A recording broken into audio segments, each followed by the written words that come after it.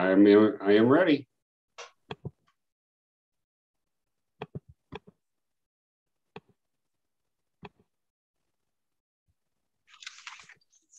All right. Hello, everybody. Hello, and welcome to a special Christmas-themed edition of the National Museum of Civil War Medicine's live stream.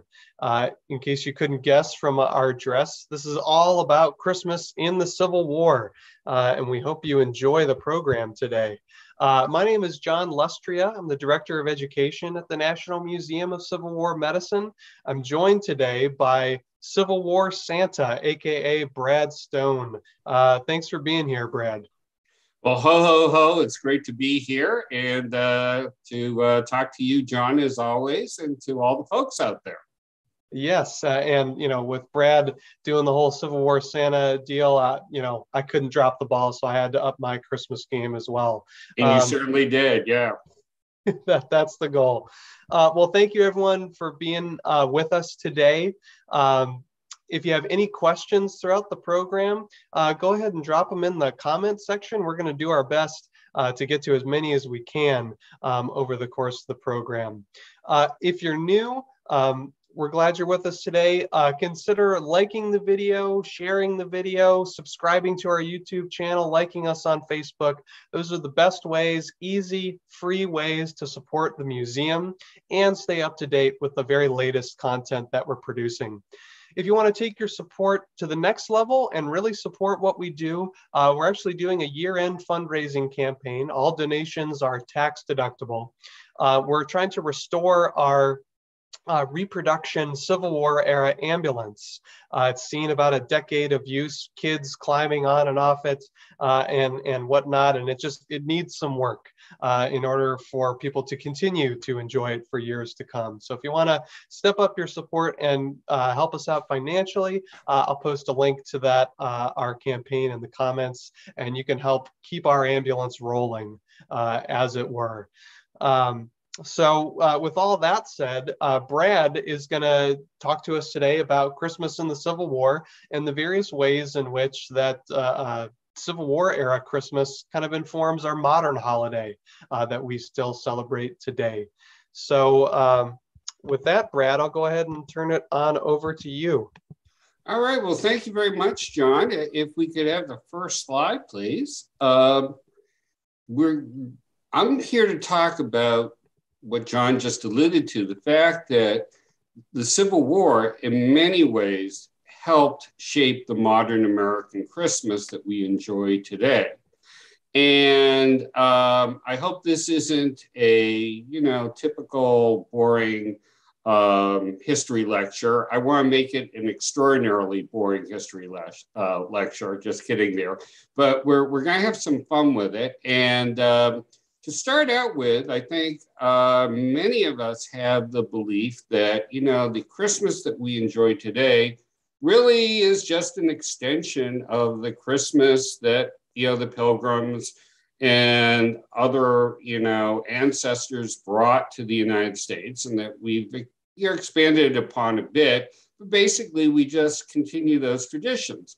Well, the reality is that isn't true. What has happened is that a uniquely, American form of the holiday has developed here. One that I think is far more complex and I think inspirational. And I think hopefully this talk will give everybody a better appreciation of how Christmas came to be and what a special holiday it is. So if we could go to the next slide, please.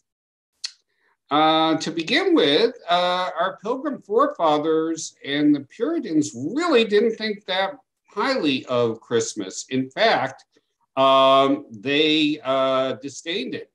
They associated it with the Church of England, which they had fled or trying to severely reform, or Catholicism. In fact, in places like Boston, for decades, celebrating Christmas was illegal and you could be severely fined for doing it.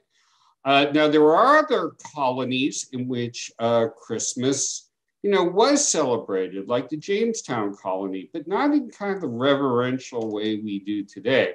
In fact, Captain John Smith in his diaries recorded that he had a lot of eggnog on Christmas when he was in the colony. So he was full of the spirit, but not the kind of religious spirit we associate with the holiday today. So next slide, please. So let's jump forward to see what things were like at the time of the American Revolution. Well, again, Christmas is not considered the type of major holiday we consider it to be today. In many colonies or in many segments of America or the American colonies, Christmas isn't really observed because, again, it's associated with Britain. And at that point, Britain is not too popular among many colonists. There are some colonists who do celebrate it. George Washington is one of them before the Revolution. But again, it's more of a kind of partying holiday, not a deeply reverential holiday. George Washington, in his diaries, records one instance where he rents a camel to appear at Mount Vernon, which is kind of an interesting way of celebrating the holiday.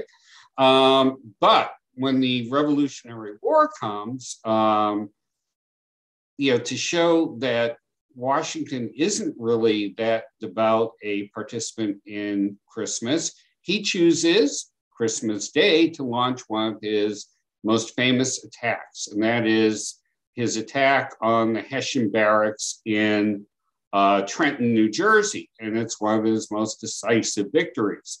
Now, a little bit about the Hessians. For you that aren't familiar with the Hessians, they were German mercenaries that were fighting on behalf of the British. And the Hessians, when they came to America to fight for the British, brought a number of their traditions, one of which is that they had Christmas trees. They would have like pine or evergreen trees that they would hang snacks or other foods from to celebrate the holiday. They also set up boughs and holly and that sort of thing. And the Hessians at Trenton did that in their barracks. So they were surprised by the fact that the Americans attacked them on Christmas Day. Now, there have been some rumors or some urban myths that have developed over the years that one of the reasons why the Hessians, were defeated at that battle is that they had become rip-roaring drunk on Christmas Eve. That is not true. They were bone tired. The weather conditions were terrible. But it is true that they were caught by surprise in part because they were attacked on Christmas Day. So we'll talk a little bit more about the Hessians in a bit. But again, this battle and the fact that George Washington chose to conduct it on Christmas Day, again, indicates that Christmas was not the kind of holiday or held in the same esteem that we do today. So next slide, please. So one might ask, well, gee, why didn't Americans embrace the holiday of Christmas in the late 18th century or early 19th century? Well, you have to remember that at that time, Christmas was celebrated in a far different way than we do today in Europe, and particularly in places like England. One of the major ways that you would celebrate it was through kind of revelry, having, parties. And often they were pretty well fueled by alcohol. One of the big methods for celebrating the holidays is called mummering. Now, today we think of mummers as the guys that, dance in the parade in Philadelphia. But mummery in both England and Ireland and Scotland and other places in Europe was a far different kind of practice. What it was is basically you would have people, usually from lower socioeconomic backgrounds, go to the homes of more well-to-do families, and they would entertain them by singing, dancing, or gambling with them. And when they gambled with them, it was usually in a way that was, cheating. And what they expected in return was for the more prosperous family to provide them with things. It would either be food, or it would be alcohol, or it would be money. So if you look at some of the songs that we sing today that appear to be wholesome on the surface, you'll see what was going on with mummery. So one of the songs that we all love to sing is "We Wish You a Merry Christmas." But when you look at the lyrics carefully, you'll see what's going on here. It says, "For we all like some figgy pudding," which is kind of a bread pudding. "We all like some figgy pudding, so bring it right here. We won't go until we get some." So when you look at the lyrics, it sounds less like a holiday greeting than sort of an extortion threat. And in many ways, mummery was kind of like a Halloween from hell. In fact, in Newfoundland, Canada, the practice was outlawed because mummers were killing families. So it's no wonder that some Americans in the late 18th and early 19th century were a little wary about celebrating Christmas. It had some kind of creepy overtones in the old world. Next slide, please. Well, in the early 19th century, two forces come together to really radically change people's perspective on Christmas. And one is the Second Great Awakening. This is a religious revivalist movement that sweeps all across America, starting in the early 1800s. And it really revives people's interest in religion. And it starts infusing religion into a lot of aspects of everyday life, including the major holidays, and especially Christmas. Now, the other major factor is the Industrial Revolution, which really starts to take off, particularly in the North. And for the first time, it's producing a lot of goods at affordable prices. And it provides another way of, celebrating the Christmas holiday in a way that wasn't quite as possible before, and that is by exchanging gifts. All of a sudden you could exchange gifts with other people, a wide variety of gifts, and again, at affordable prices. So both of these, the spiritual change and this material change, begin to start changing attitudes towards the Christmas holiday and how you should celebrate it. Next slide, please. So by the early 1800s, the modern Christmas is beginning to emerge, and some ground rules are being established for how you're supposed to celebrate it. And these are moving away from sort of the drunken debauchery of the old world to a more proper, dignified, and reverential treatment of the holiday. So in 1819, one of the great American authors at the time, Washington Irving, writes a series of essays called The Sketchbook of Godfrey Crayon Gentleman, which outlines how a proper family should be celebrating the Christmas holiday. Now, in 1822 comes Reverend Clement Clark Moore's very famous poem, A Visit from St. Nicholas, which we know as "'Twas the Night Before Christmas." And this helps establish a whole bunch of things that make for the modern Christmas. One, it establishes a spirit of gift giving and goodwill and charity. And also the fact that the holidays should be focused on children. And, that's what the poem is about, that Santa Claus comes down to deliver gifts for children. And it also starts giving us some details about Santa Claus. He's a jolly guy. And how's he transported? By a flying reindeer. Now, John, I'm going to give you a bit of a challenge. Can you name all 8 of the reindeer? Oh boy, let's see here. Dasher, Prancer, Donner, Blitzen, Comet, Cupid,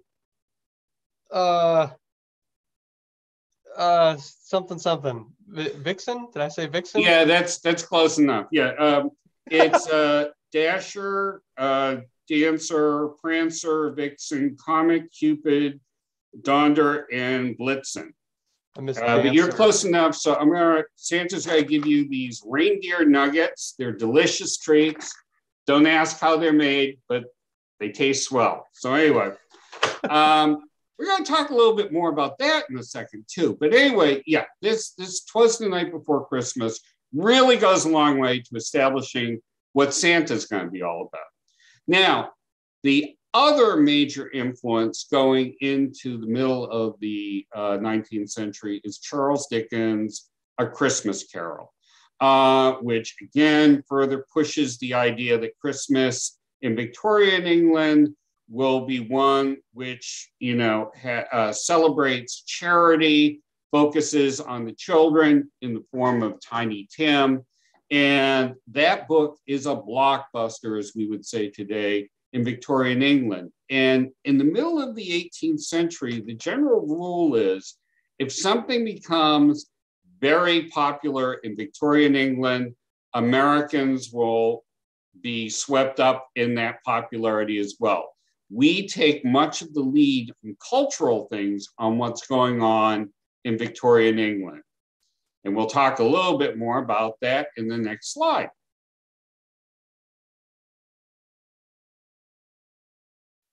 So actually I lied. We're not going to talk about it in this slide, but we'll talk about it in the next one. Okay, so,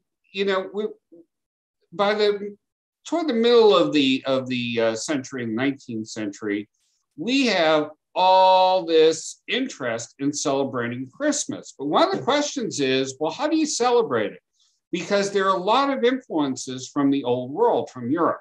First of all, what time of the year do you celebrate it? We have some places that celebrate it in early December.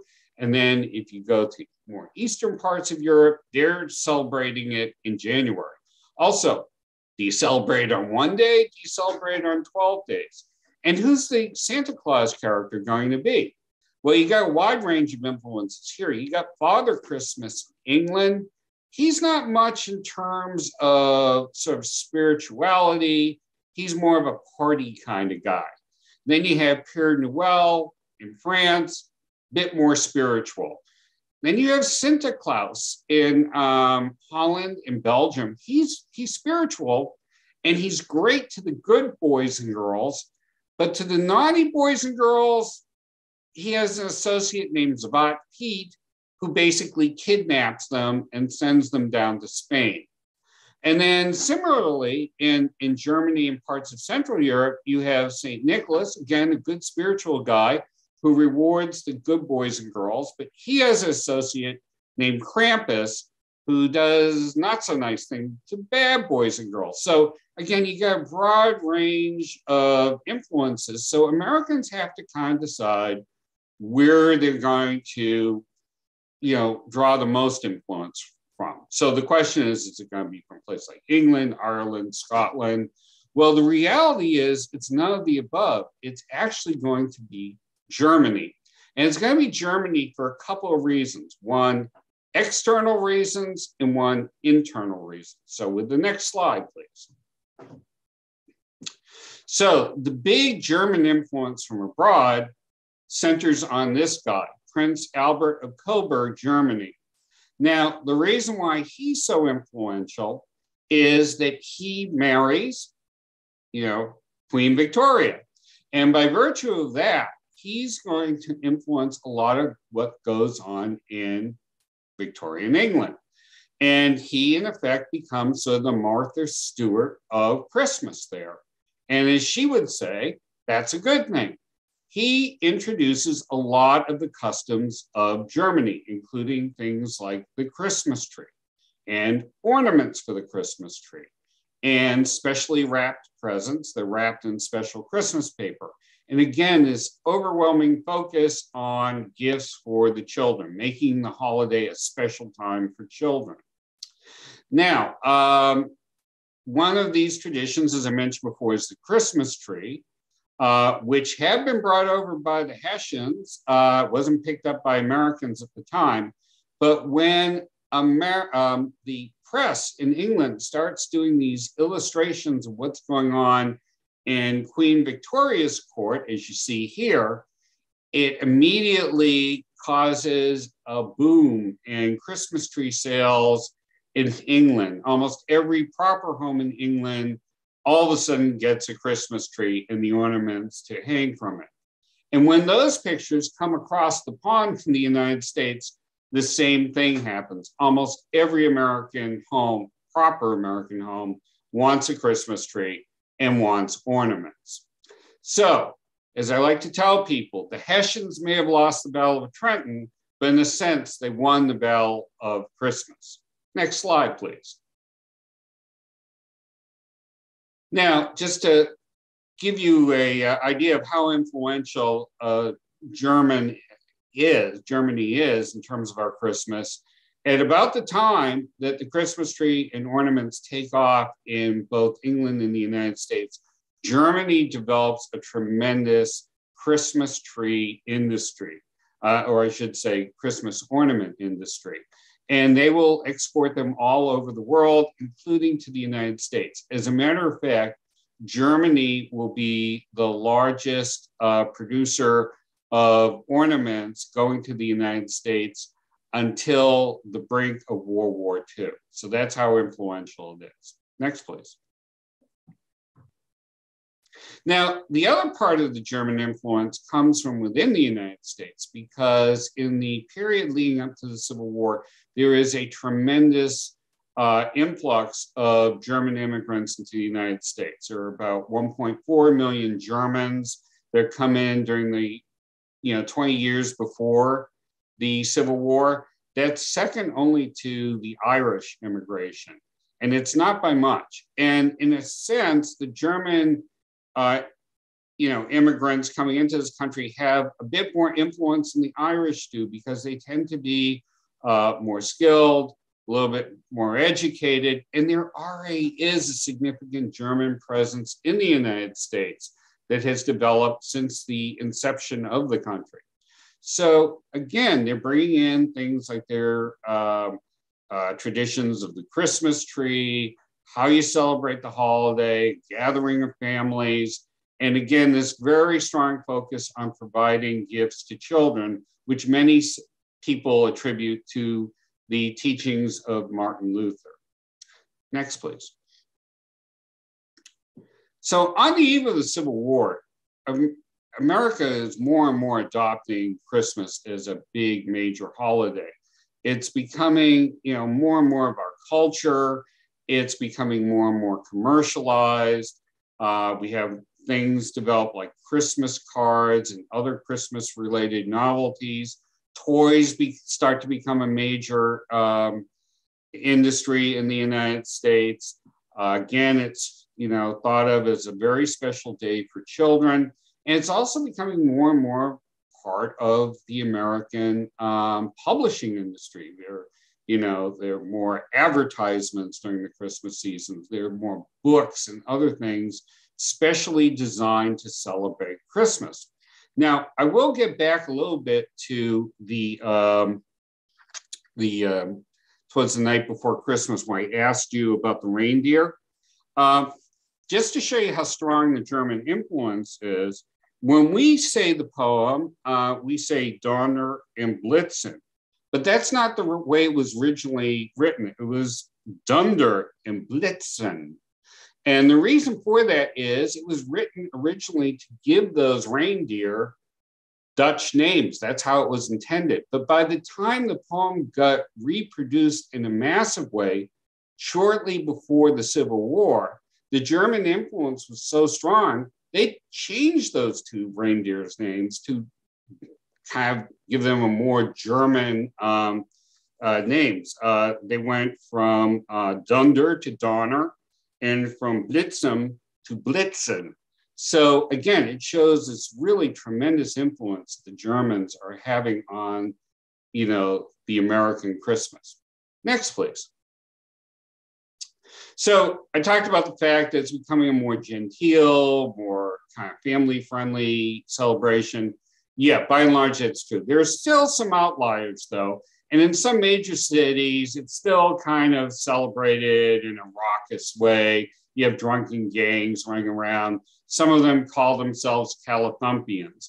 But as the middle of the 18th century, or rather 19th century, develops, this is becoming more and more of, or I should say less and less of a phenomenon. Again, Christmas is becoming gentrified and becoming more of a family-centric holiday. Next, please. So much so that by the eve of the Civil War in 1861, the vast majority of states have adopted Christmas as a legal holiday. Indeed, as it says, 29 out of 34 states have made Christmas a legal holiday. But as all parts of the country more and more uniting around Christmas, the country itself is getting more and more divided. And that is what's leading it to tear apart. And the question is, can Christmas do enough to unify the country to overcome that issue? And next slide. The answer is no. For 4 million enslaved Americans, Christmas is a whole other reality. You have very strange scenes in Southern newspapers, for example, where they'll be running ads for Christmas, toys for children, that sort of thing. And they'll be right next to ads for enslaved people, including women and children. A big problem for enslaved people at the Christmas time is that's a time when a lot of contracts for their labor are running up. So many of these families, enslaved families, may be on lease to like a farm or a plantation by their owner. Well, when that contract comes up, he may decide to split them out, to send them to other places or to return them to his farm. And that's a prime time when enslaved families may get torn apart. Likewise, the end of the year is a time when taxes are due. And again, if someone who owns enslaved people owes taxes, he may make the decision to sell, property or to sell them to somebody else. And again, their families may be torn apart. Now, some slaveholders make a big spectacle of the fact that they, treat their slaves to extra food or, less work during the Christmas season.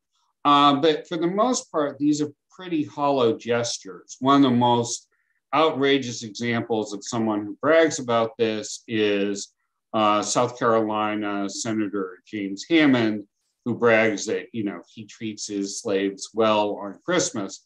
But the reality is he was renowned for savagely, treating them savagely throughout the rest of the year. So as people like Frederick Douglass will say, these minor gestures really have no meaning. And Christmas can do nothing to resolve the question of slavery and what's going to tear the country apart. So next slide, please.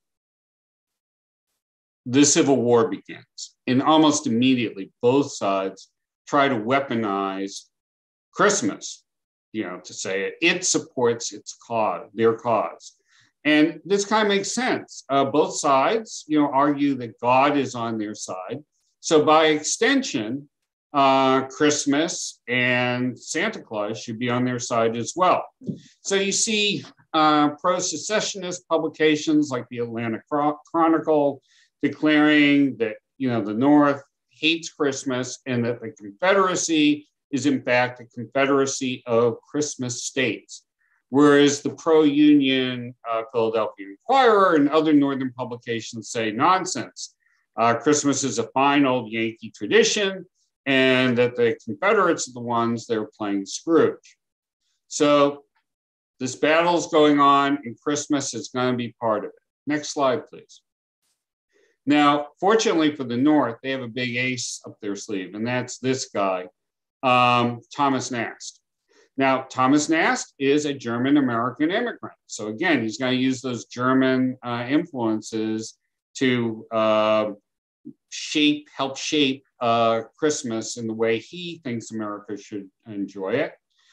He is a war correspondent and a sketch artist and cartoonist for Harper's Weekly, which is one of the premier journals in America at the time, one of the most influential. And he is staunchly pro-abolition, he is pro-union, and he is a Republican and an admirer of Abraham Lincoln. So he's going to do everything he can to show that Christmas and Santa Claus are on the Union side. So we'll go to the next slide. And this is how we do it. This is Harper's Weekly, as they humbly call themselves, the Journal of Civilization, rather. And this is their January 1863 edition. And you can see on the cover, Nast has illustrated it. And this is widely regarded by many as the first major illustration showing Santa Claus. And this is how he depicts him. And I'm going to get up so that you can get a real sense of what he's showing Santa Claus to be.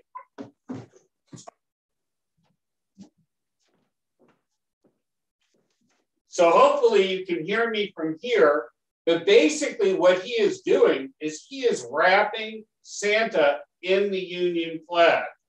My jacket here has 34 stars, which represent the 34 states of the Union.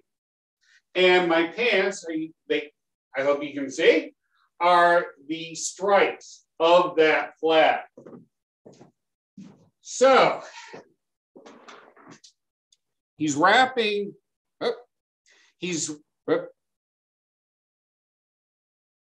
almost there, hold on. Yeah, here we go.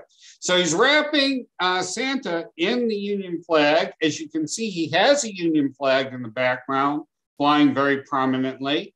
Santa is surrounded by a lot of Union soldiers, and they all are getting plenty of presents from Santa because they're good men. They're fighting on the right side. And you can see some younger members of the Union Army are getting toys, and the reindeer in the background. So he's doing almost everything he can to really impress upon the reader that Santa is a Union guy.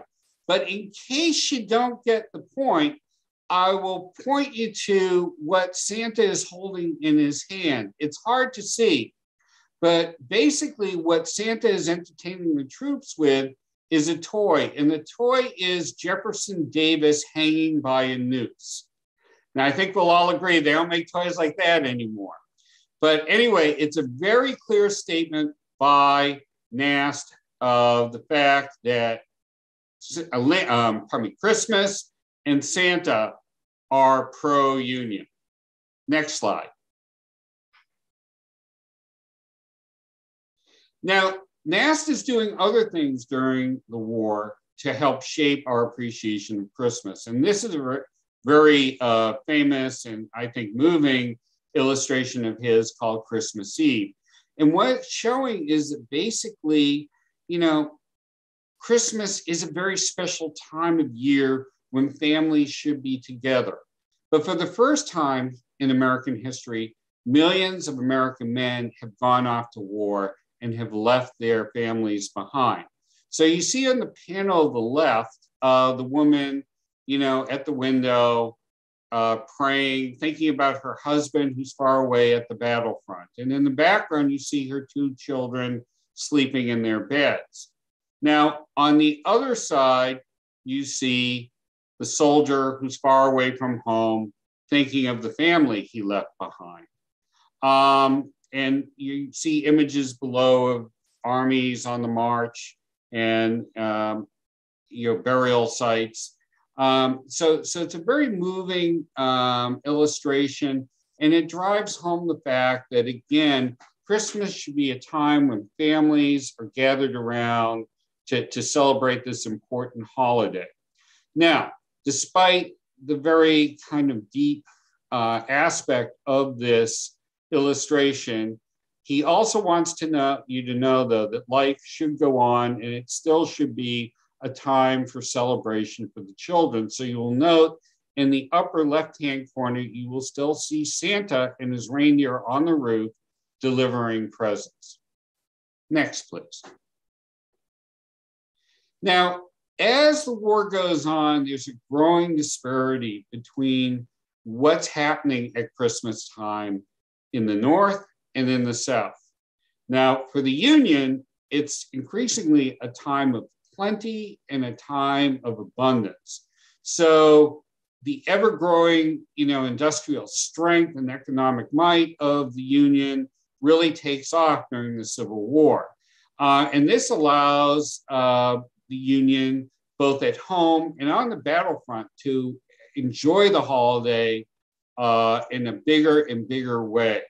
So more presents at home, bigger celebrations there. And for the soldiers at the front, more gift packages from home, more food rations, a wider variety of food rations. You even get delicacies like oysters, all sorts of new ways to celebrate Christmas for the Union.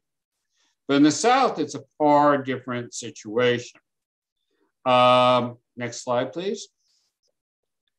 As the North prospers, the South increasingly experiences deprivation.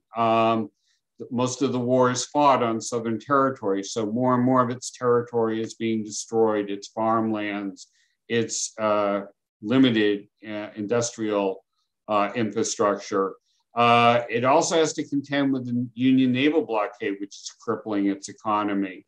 So as the war goes on, there's less and less in the way of material ways of celebrating the Christmas holidays. Again, both at home, on the home front, and on the battlefront. Increasingly, Confederate families or Southern families cannot celebrate the holiday by giving gifts, even to their children. And so Southern children are told that Santa is not going to show up. Some are told that he's a Yankee, or some are told that he's been shot by Yankees. One particularly weird explanation comes from the Richmond Examiner. An editorial writer there says in this editorial that no real Santa existed, and that he was a Dutch toy monger and an immigrant from England who had nothing to do with real Virginia hospitality and Christmas merrymaking. That's a really weird explanation, and I think he may have had a lot of cough syrup when he wrote it, but it gives you a flavor for just how increasingly in the South, they're trying to distance themselves from any celebration of the Christmas of the type that they had before the war. Next, please. Now, Lincoln and Nast are both trying to take advantage of the fact that Union affluence and the ability to celebrate the holidays is a very powerful propaganda tool. And Lincoln, it's interesting to note, when he was a legislator in the Illinois state legislature, many years before the Civil War, had actually voted against making Christmas a holiday, a state holiday. But as commander-in-chief of the Union Army, he does everything he can to promote Christmas. He has lots of receptions at the White House. He and his staff or cabinet make a lot of visits to Army camps and hospitals during the Christmas holidays. And he encourages people to celebrate the holiday in a big way, both at home and on the battlefront. Now, Nast picks up on this message, and he does this illustration called a Union Christmas dinner. And here he's kind of interweaving all those themes that Lincoln has been promoting. So here you see in the background this enormous, Christmas, banquet. The whole Union is seated around this, incredible table, and it's full of food, and everybody's having a good time. And Lincoln steps away from the table and he opens the front door, and who does he see there? A bunch of bedraggled Confederate soldiers. They represent the Confederate States. And what he's doing is he's welcoming them back in. He says, basically, if you come back in, we'll welcome you with open arms and you can partake of this sumptuous banquet. So that's what the message is here. And again, Nast, not being the subtlest guy in the world, tries to drive that home with these little illustrations on the side, which are showing Confederate armies surrendering and being welcomed back, and also pictures from the Bible up at the top showing sinners atoning for their sins, seeking forgiveness, and receiving it. So here again, it's a beautiful balance by Nast of the material and the spiritual. And again, he's driving home Lincoln's propaganda effort to use Christmas as a way of bolstering Union morale and at the same time urging the South to come back into the fold. Next, please. Now, as the war develops, again, Christmas is more and more being used as a propaganda weapon for the North. And one of its greatest examples is when General Sherman, just before Christmas in 1864, culminates his march to the sea with the defeat of the port city of Savannah. He captures it. It's what one would consider, or many consider to be, one of the death knells of the Confederacy. And what does he do to announce it to the world and to Lincoln? He sends a telegraph saying, "I beg to present you as a Christmas gift the city of Savannah." And what does Lincoln respond? He says, "Many, many thanks for your Christmas gift, the capture of Savannah." So by this time, you're starting to see a real merging of both Christmas and the American military. And this tradition will continue. I'll talk a little bit more about that. But again, there's an overwhelming sense that, Christmas and Santa Claus are kind of fusing themselves to the efforts of the US military. Next, please. So fortunately, the war ends, and Nast does this illustration to show that Christmas should be a time of celebration about the end of the war, and that a new holiday has emerged from the crucible of the Civil War. So you see this illustration, which says "Merry Christmas to all," which is kind of a nice unifying message. At the top, the most prominent are the children, they're celebrating it. Below, you see families in celebration, people that may not have seen each other for years and now finally back together again highlighting the importance of Christmas as a family time. And then finally below, you see a sort of stage set, a national stage set with the reconciliation of the whole American family. Everyone is together. It's a joyous time. At the center of it, you see you see Ulysses S. Grant. Unfortunately, Lincoln had died by this time, but now in Nast's mind, Grant is the great unifying force. So it's a time of goodwill. It's a time to be merry. It's a time for the family to come together. However, Nast being Nast, he has to get one final point in, and that is, if you look carefully around Grant, you see the decapitated heads of leading Confederate figures. So what I like to say is, it's like all family reunions, there are some awkward moments. So next, please. So in the years that follow the Civil War, Christmas will gain more prominence in America. And in 1870, once Union General Grant, now President Grant, will sign into law a bill that will make Christmas, the 4th of July, New Year's Day, and Thanksgiving national holidays. And just to touch on Thanksgiving. Thanksgiving is another holiday that Abraham Lincoln likes to promote during the Civil War, because again, it's a way that the North can show that it has, bountiful food, and people can really celebrate it and give thanks. Jefferson Davis also promotes Thanksgiving for the Confederates, but it's telling his way of celebrating it, or not celebrating it, as the case may be, is to fast during Thanksgiving. So anyway, back to Christmas.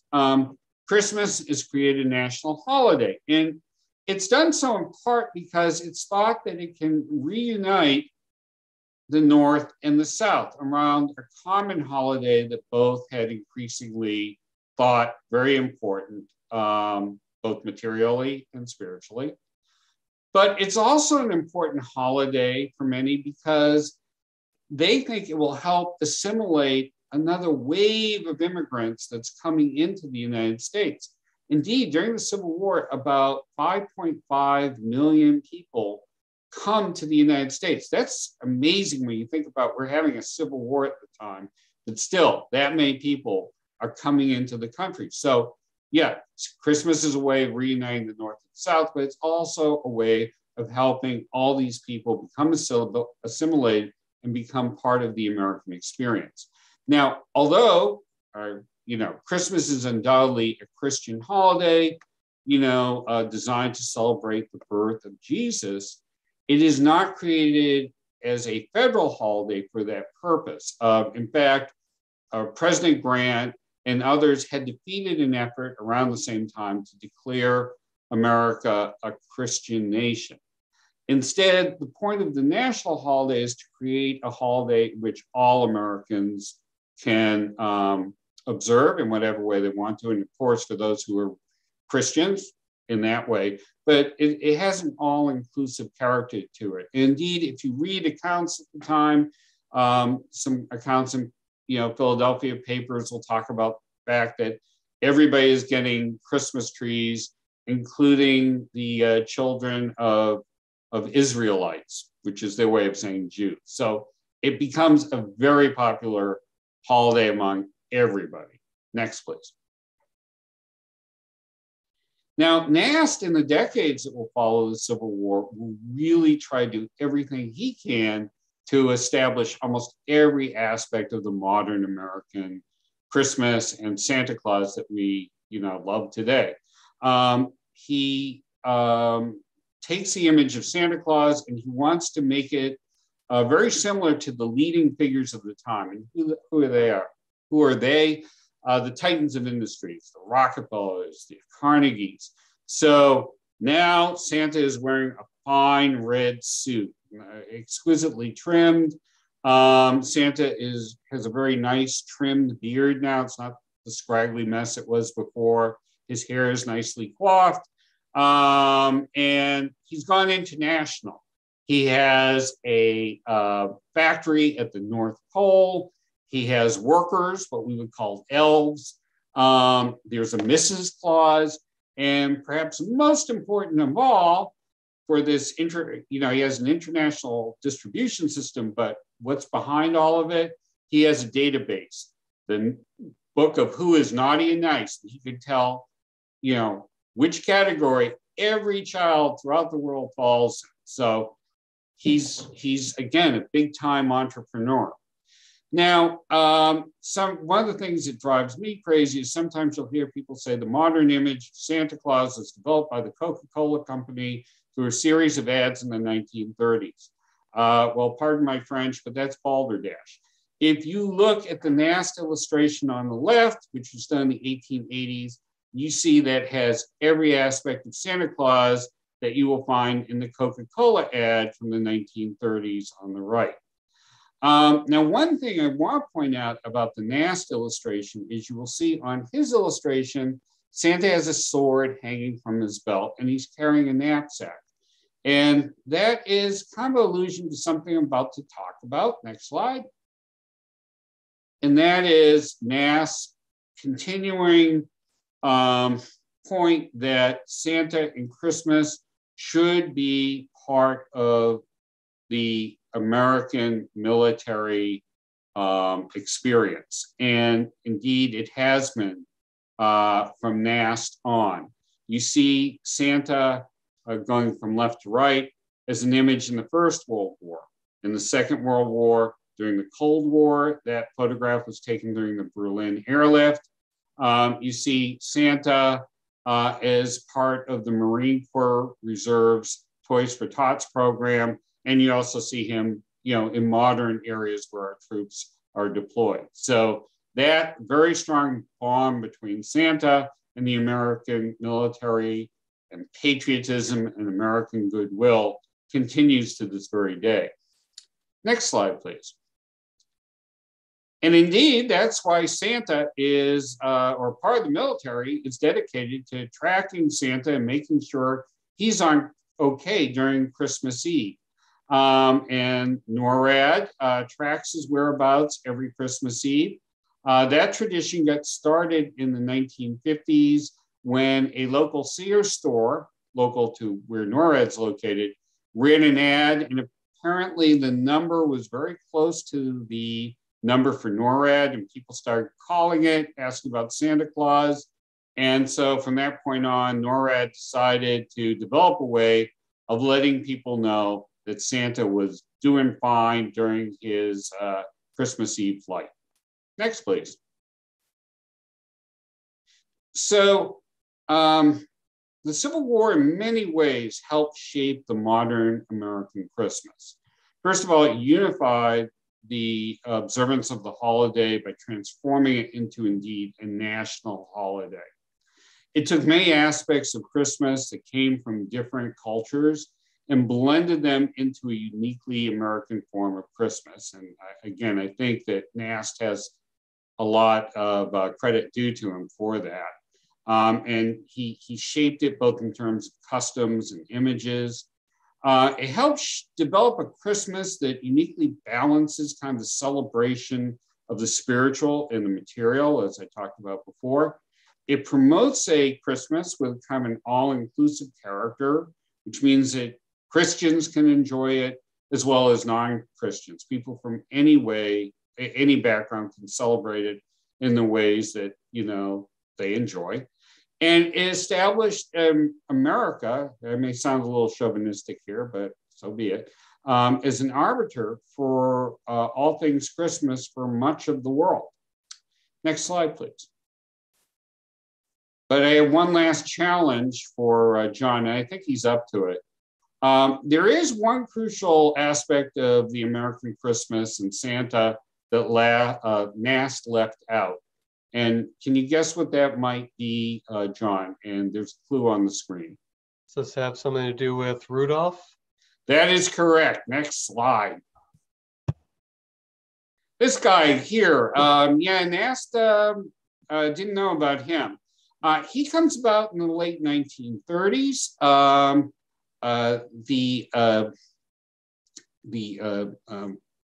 Store chain, which is Marshall Field's, decides that they want to have an advertising campaign, and they go to one of their copywriters, and he develops the character called Rudolph the Red-Nosed Reindeer with the red nose.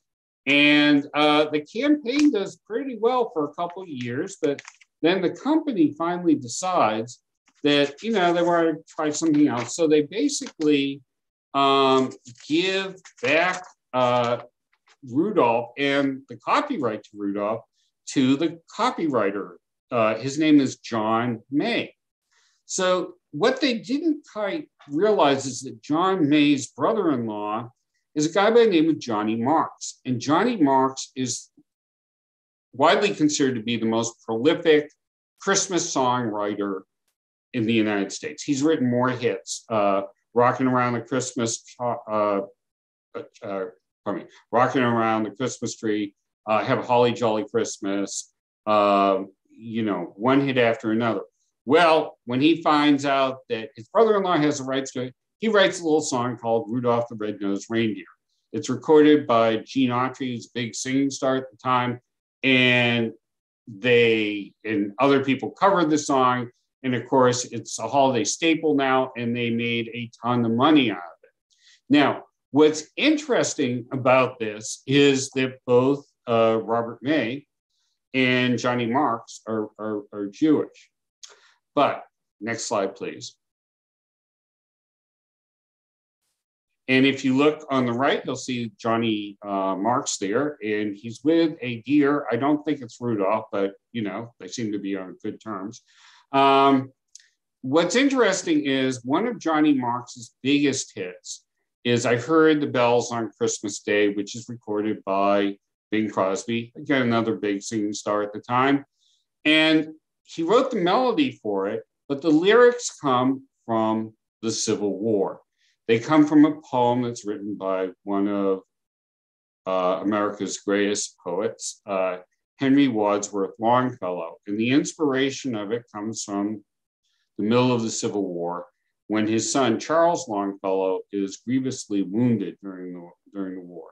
Unfortunately, he recovers. So even though the holiday has adapted over the decades, still in many, many ways, it always comes back to the Civil War. So I hope all of you have enjoyed this presentation. Again, I hope it's given you a deeper appreciation for the American Christmas and why, you know, it should be an inspiration to us all. Here are my sources for it. And again, if anyone is interested in, you know, these or other sources, contact the museum or contact me. You know how to contact the museum. This is how you can contact me. So again, thank you for listening to this presentation, and I wish all of you the merriest of Christmases and a happy new year. And that certainly extends to you, John.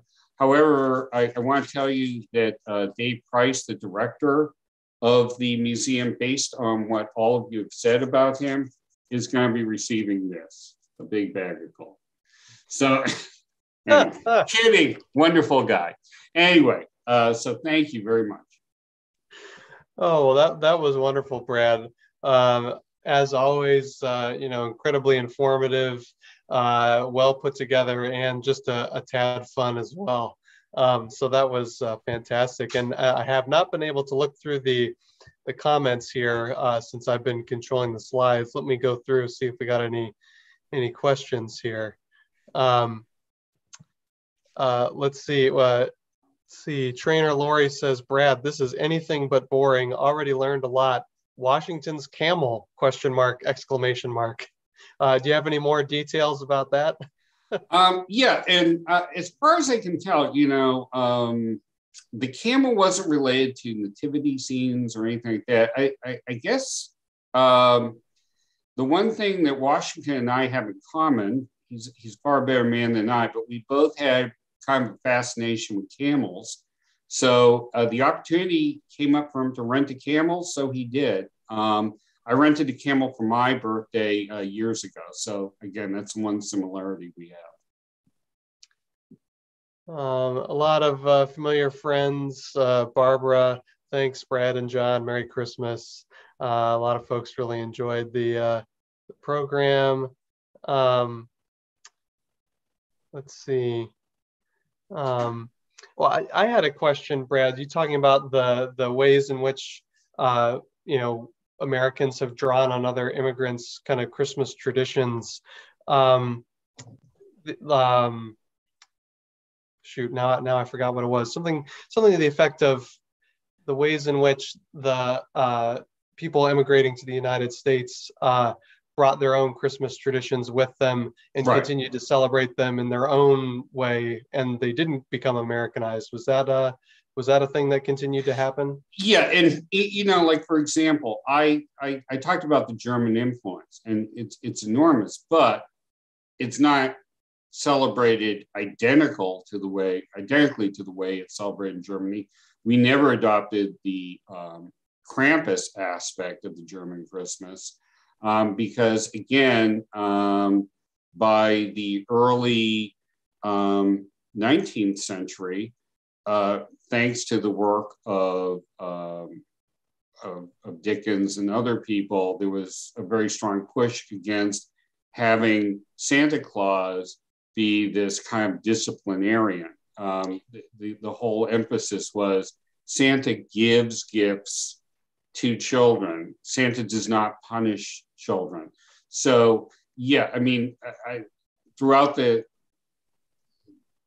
presentation, I emphasized the fact that Germany had a very strong influence on the holiday, but it wasn't solely German. There were other aspects drawn from other cultures. Certainly, the fact that it's a holiday that involves feasting and partying to a certain extent come from English traditions. The songs come from all over Europe, including, France and Central Europe.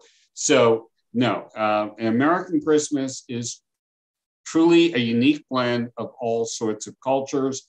And probably in the decades to come, there'll be other aspects that will continue to refine it. But that's what makes it American. Holmes Davis asks, can this be found again on YouTube? Yes. Once the live stream here is done, you can go back and watch this at your leisure, play and pause it and rewind and all that good stuff on the museum's YouTube channel. And eventually it'll make its way over to Facebook as well, but you might have to wait a few days for that. Christy asked, what is Thomas Nast, quote unquote, getting from his take/spin on Santa? Is it merely just a drive to make the North seem better than the South during the Civil War? Can you speak a little bit more to his angle there, Brad? Yeah, he, as I alluded to before, he is very fervently pro-union. He does not like the South. Indeed, one of his first illustrations, Christmas illustrations, a year before the one I show a Christmas tree where Confederates are hanging from the tree. So that gives you, he's very intensely pro-union. He is also very strongly pro-abolition. He is a foe of slavery. So I think, patriotism is in large part what is driving him to his depictions of Christmas and the Civil War. But also, I think he is trying to promote the holiday as well and the importance of the holiday. And so that picture where the very sentimental one where he shows families apart is one that is trying to convey what is happening to America, what is happening to American families, and how what should be a very joyous day is not because of the war. Gotcha. Deb says, what a wonderful program. Christmas has not always been a pleasant time for me, but you have helped raise my spirits. And we're glad that we're able to do that today. And I think that's a great point to end on here today. Thank you, Brad, so much for joining us today. I know I had a great time. I hope everyone out there watching had a great time. Did you have a good time, Brad? I had an extraordinarily good time. I'm glad that people enjoy it. And for all of those of you who watched and enjoyed it, you're going to get what you want this Christmas. There you go. So as we close, if you enjoyed the video, please like the video, share the video, tell people about it, subscribe to us on YouTube, and like us on Facebook and across all social media. Best way to support us for free and to show us that you enjoy the program. And if you want to take your support one step further, consider donating in the spirit of giving to our year-end fundraiser to keep our ambulance rolling. We have a Civil War era reproduction ambulance that we're trying to restore to its appearance. You can find links for that on our website, civilwarmed.org, or in the description of the video. Again, thank you all for watching. Everyone have a Merry Christmas and Happy Holidays.